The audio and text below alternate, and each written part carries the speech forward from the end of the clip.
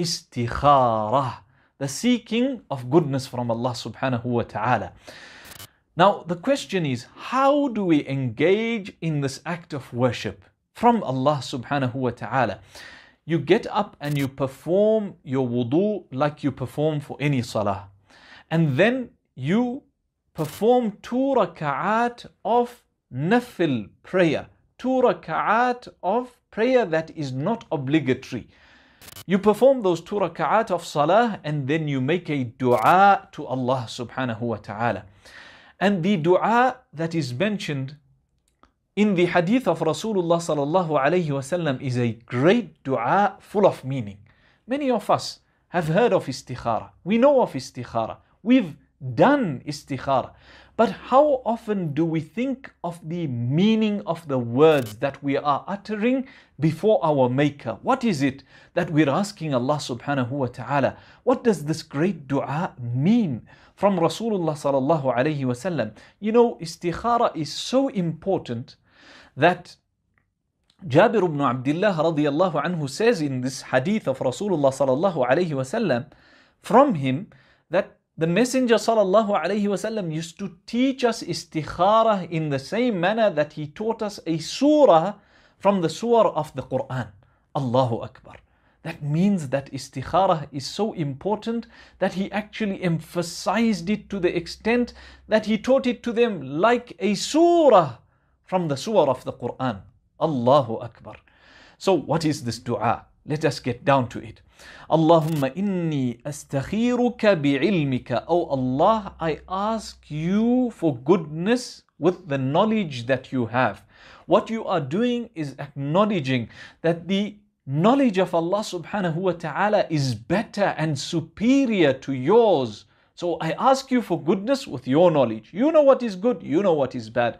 Oh Allah, grant me that which is good.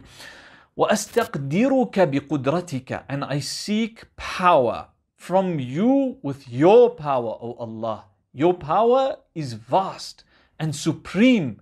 Mine is weak. I seek for power. I seek power from you, O Allah. I seek the ability to do this act from you, O Allah. وَأَسْأَلُكَ مِنْ فَضْلِكَ الْعَظِيمِ. And I ask you from your vast favor and bounty.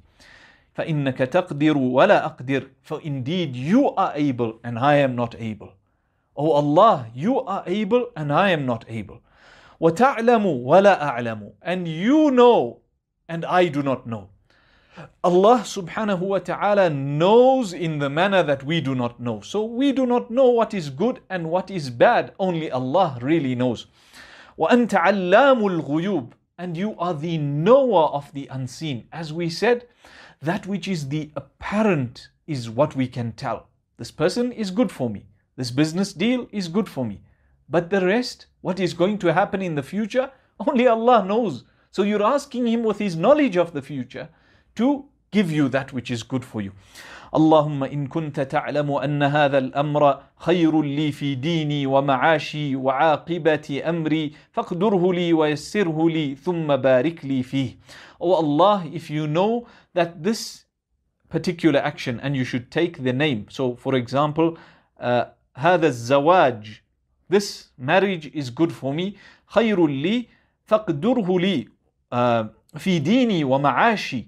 In my deen, in my religion, and in my life, ومعاشي وعاقبة أمري, and at the end of my matter, meaning in every aspect of my life, in my deen and in my dunya, and at the end of the day, if this is good for me, فَقْدُرْهُ لِي ثُمَّ بَارِكْ لِي وَيَسِّرْهُ لِي ثُمَّ بَارِكْ لِي فِيهِ.